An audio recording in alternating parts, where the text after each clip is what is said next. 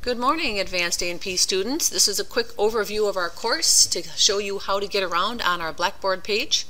So the first place you need to go is to sign out of Blackboard. So there's a little in the upper right hand corner of Blackboard. Once you're signed in, there's a little sign out region. I'll show you where that is actually. I'll just quick sign in. So right here, click on this log out toggle, and once you do that, you'll be into the sign in page. And over here in the lower left is downloading Respondus Lockdown Browser. So you click on this blue link here, and the first thing you need to do getting started in our course is you need to download this Lockdown Browser. And this is what you're going to use to access Blackboard when you're ready to take a quiz using the webcam. So if I click on that, it's going to start the download process. So I'm going to click on Install Now. And once I do that, what's going to appear on my desktop then is this icon right here that says Lockdown Browser. So you can see that, it says Lockdown Browser. So if I click on that, it's going to take me to Blackboard, and then I'm going to sign into my class just like normal, and I'm going to go to my folder and I'm going to find my quiz and I'm going to start my quiz. So anytime you're taking a quiz, you can't just go to Blackboard the traditional way. You have to go to Blackboard through the Lockdown Browser icon. Sometimes people forget and they use the regular browser to get to their Blackboard course, and then it asks them for a password. There is no password on any quiz in our course. The only time it's going to do that is if you didn't enter through Lockdown Browser. So be sure you click on this, have it downloaded to your laptop or device, and use this to access any Blackboard quizzes. Alright, I'm going to just go to regular Blackboard now, so I'm going to not use the lockdown because I just want to show you our Blackboard course. And I'm going to go to current students and go to Blackboard. And I'm already signed in, so that makes life easy. I'm going to go to our class, which is Advanced A&P for 20 Fall. So here's our class. So any announcements I make for the class are in this first tab here. So this just shows you I have a live Zoom meeting for anybody that wants to come in and ask questions or just have a chat. I'm free and available at noon today on Tuesday, September 8th. Just click on that link.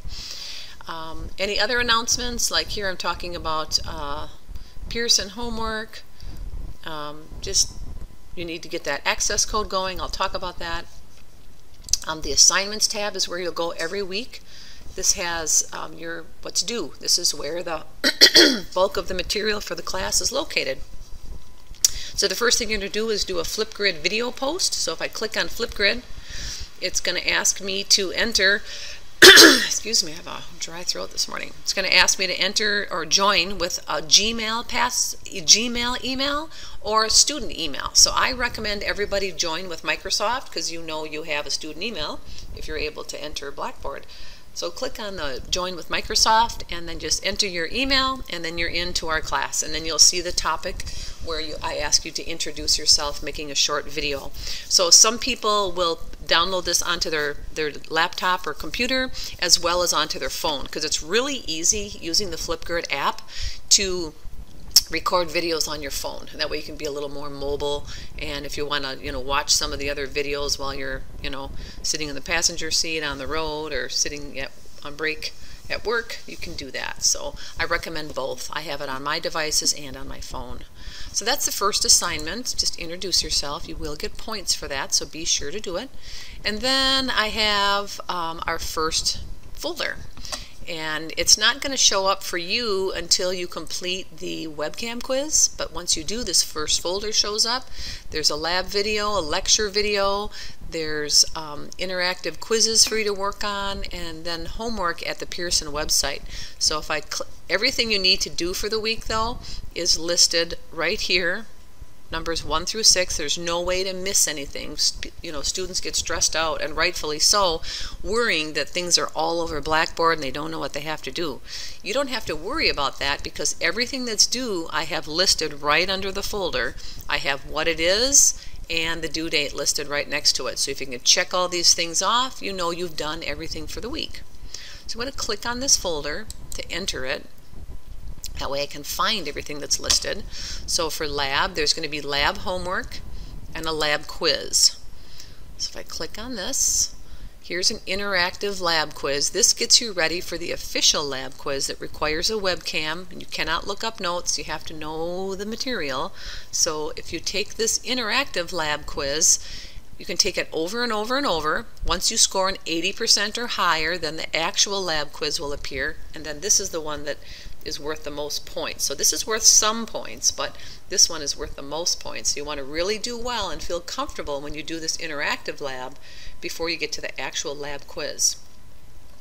And beneath that are the lab videos. I made a Kahoot game to help you prepare for the lab quiz. There's an animation there, and then there's some worksheets that are part of your lab packet that has the answer key. So you can fill out those worksheets, see how well you understand the material, and then you can check your understanding by looking at these answer keys. So that's kind of nice. So that's the lab.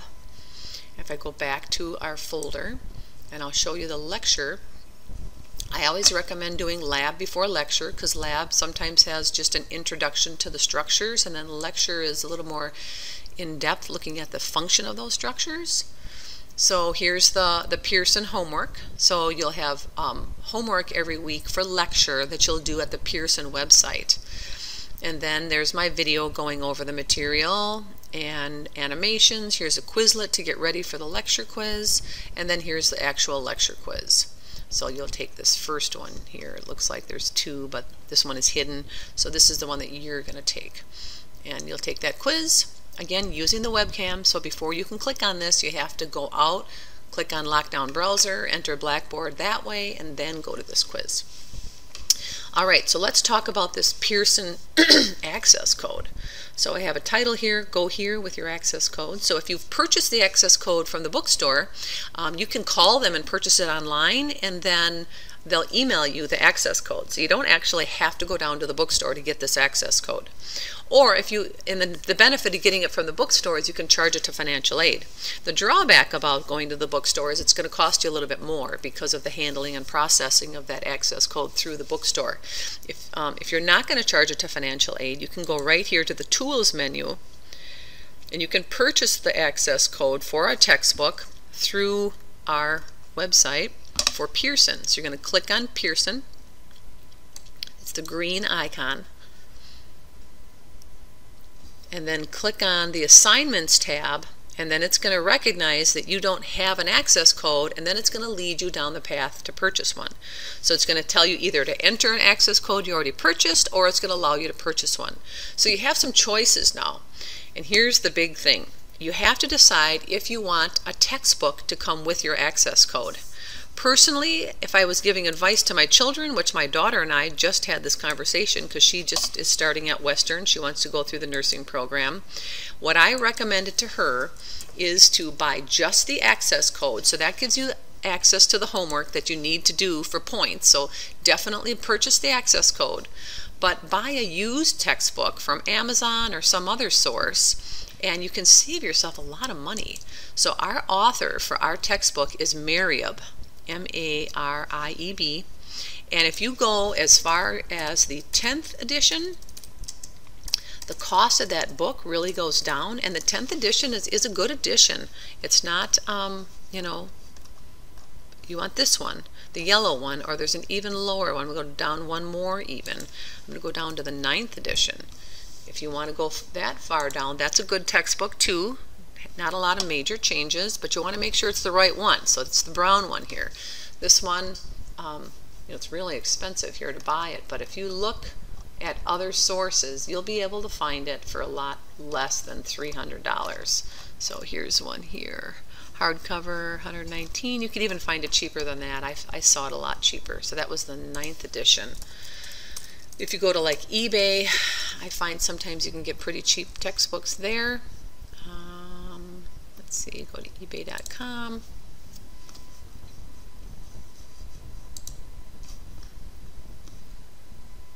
And you can just type in the title of the book, Marieb Anatomy and Physiology, 9th edition. I found some pretty low-cost textbooks here.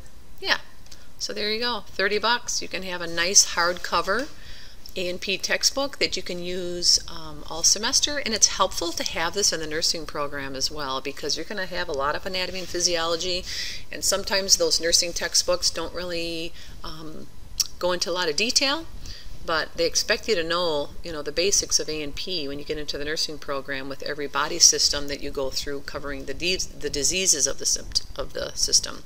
So this brown one is a great one to have as your own textbook, or maybe you have a friend that took the class, use their textbook. But you want to have the access code. You got to have that access code, because that's how you're going to get the homework. So when I go to my assignments here again, I click in this, go into our first folder.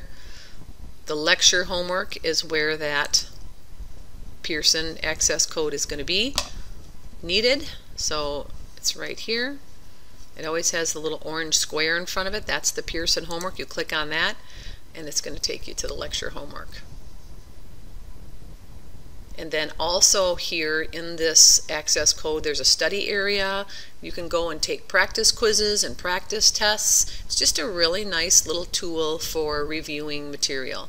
But don't spend time going into things that aren't part of our class, because you'll be busy enough. But this will just be nice for understanding the material.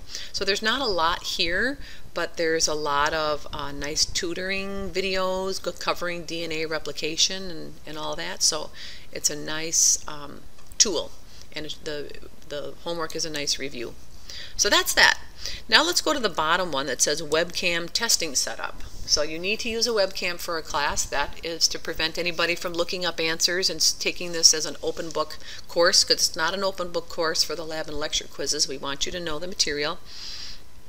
So it talks about the access code. We talked about Respond As. Here's your quiz. So just read through the descriptions of what you should not be doing when you're taking a quiz. For example, you can't be lying down on a bed or a couch. You can't take it in a dark room. You got to make sure there's no windows behind you. Avoid backlighting. Make sure there's not people walking through the room. Move the camera very slowly when you're doing your scan, and do not wear headphones or earbuds while taking the test. So just some basic rules. When you're ready to do that, make sure you click on this quiz. So you take the webcam quiz, and you have to have 100% in order to take regular quizzes in our course. So everybody has to score 100% on this webcam quiz. Again, you're going to have to click on the lockdown browser to access this quiz, and then it'll set you up from there. So you don't need a microphone, but you do need a webcam. All right, so be sure to read through the syllabus. Our class is pretty straightforward in terms of every week. You know what to expect. You've got Pearson homework that's due on Friday. You have a lecture quiz that's due the following Wednesday, and a lab quiz the following Tuesday. So I always give people more than a week to prepare for those lab and lecture quizzes. So it never is a situation where people don't have time depending on their work schedules, because you have over a week to get those materials in. So here's our course syllabus. Kind of just talks about everything for the class. We have a couple assignments for the class that you have to cover. We're going to talk about a diet report, a nutrition study, and an immune poster. So those are the three major assignments that we'll be going over for this semester. And then this is just a layout of the topics each week that we're going to cover over those 15 weeks.